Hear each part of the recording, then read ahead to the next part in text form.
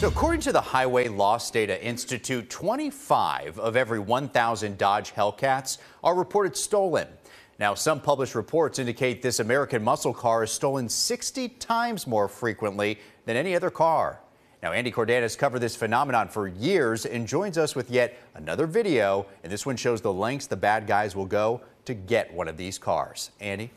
Hey there, Mark. You know, Berry Hill's currently working a case involving a stolen Hellcat. Now, it has mechanical problems and it won't start. But the bandits, they don't know this, and they go to extremes to steal this $50,000 automobile.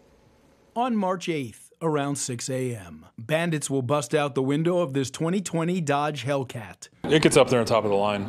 It's a pretty expensive car. It's very sought after for these guys who are stealing vehicles. When it won't start, they push it down a hill, using another vehicle that police say is also stolen. How often do you see bad guys using a stolen car to push a stolen car? No, I don't see that too often. I mean, that's probably one of the first instances I've seen in a long time. The bad guys push the Hellcat into this remote driveway. And because the electrical system's out and the battery's in the trunk, the bandits have to go through the back seat and pop the trunk from the inside. Watch that again. Like a thieving whack-a-mole. The bad guy pops out of the trunk. When's the last time you saw a bad guy pop out of a hood like a magic show?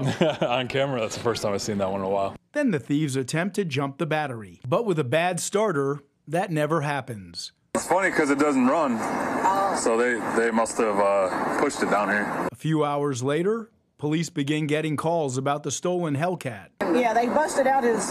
Yeah, the window. Yeah, that's all over their parking lot. The owner soon arrives. Thought they was going to strip it, and I was just like, man, it's going to be the worst situation. He's sad to see the broken window, but he's glad that a mechanical failure kept car thieves from stealing his $50,000 muscle car. They must have pushed it down the hill or something. They had to, because I knew it wouldn't start. Come to find out, when the victim come to recover his car, he said, I've been working on this for a while too. It's a bad starter. It's not going to start at all. I do a lot of crime stories, and these cars are often used in a lot of crimes. Mm-hmm. That's right, they are.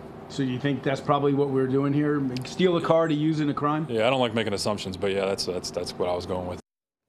So if you recognize the bad guy who was popping out of that car trunk, give the Berry Hill police a call. I'm sure they'd love to hear from you. Back to you guys.